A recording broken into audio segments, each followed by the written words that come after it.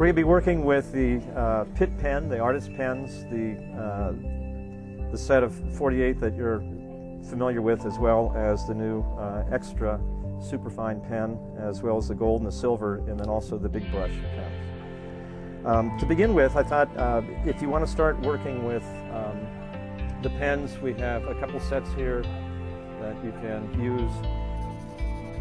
All right, so in working on that, in filling out larger areas like that, it takes a little more strokes to use this pen.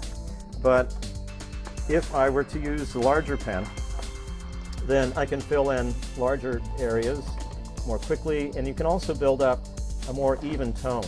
But while it's still kind of fresh on the paper, you can take a brush with some water and you can start getting some blends. And then to kind of come back with the fixed marker, especially with the extra sharp, you can then put additional detail and some additional cross-hatching in there. So you have a nice wide range between the scale of the extra superfine point and then the thickness and the quality of stroke that you can get with the brush pen. So if I want to draw this line, I can roll it on the side and get a thick line, and then as I come on down and follow through that line, I can taper it. All right, so I can control very nicely on a large scale.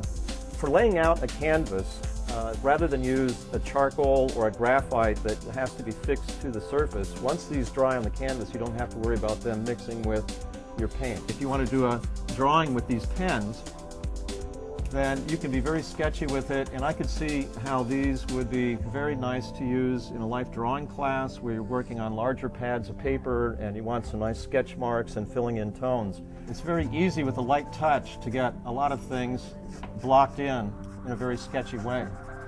But you can then, once you have your base of the paint down, you can come back with some of these pens and you can add some more color. You can get in there very tightly into corners, maybe a little more fluid than you might with a brush. But I think the fact that it's archival quality of pigment within the brushes, and it's color indexed with other products that you can use as a mixed media thing is a real positive base to then experiment in so many different ways, because you're working with good materials, and experiment with good materials and you'll be able to get good results.